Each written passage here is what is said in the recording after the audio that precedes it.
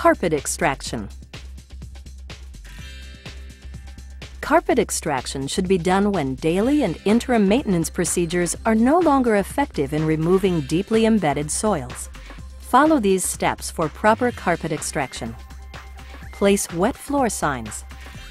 Vacuum the area thoroughly. Put on proper personal protective equipment.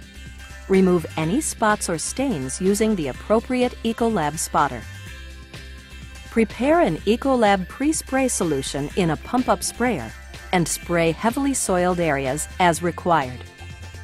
Mix an Ecolab extraction cleaner solution according to the directions on the product label and pour into the extraction machine. Add an Ecolab defoamer to the recovery tank of the extraction machine if needed. Extract the area. Move in a straight line, overlapping each pass.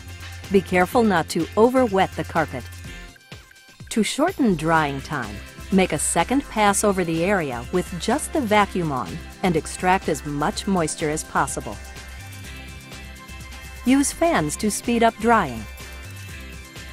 When dry, vacuum the area thoroughly, remove wet floor signs, and clean and store all equipment. The procedure is now complete.